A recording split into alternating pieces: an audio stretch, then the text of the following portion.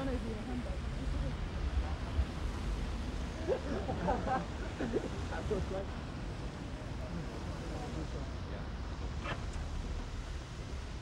Morning. That's it. How y'all doing? You like this nice Maine weather I brought with me to Ireland? Right. This way, okay. We don't want the press to report we've reached a dead end already. How are you? We'll do the best we can to accommodate you. All right.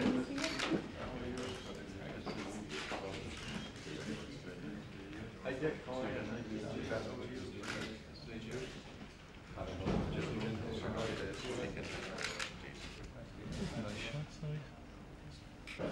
Right, okay, thank you.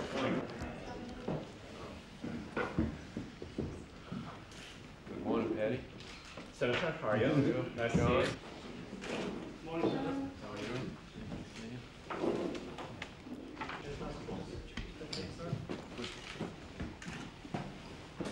All right, then.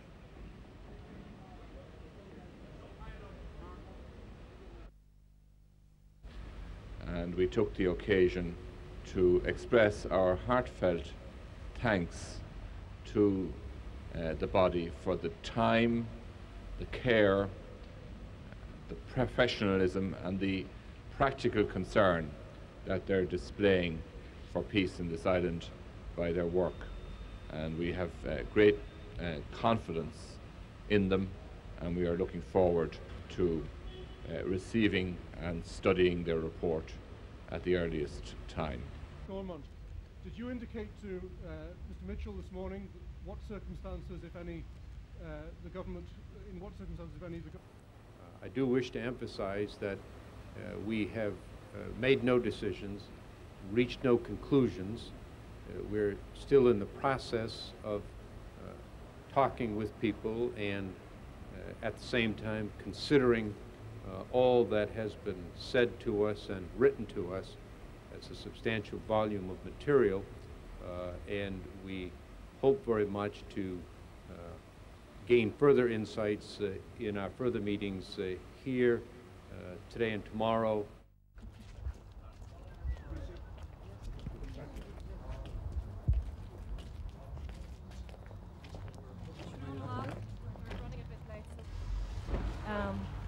We all note the urgency and speed in which the Mitchell body has brought to their task. This is in marked contrast to the political track in which there has only been one bilateral meeting so far. Sinn Féin has advocated to both governments to convene multilaterals as soon as possible, and it's our firm view that preparations now need to be made for all party talks to take place by the end of February. Thank you. Okay, thank you very much. See you later.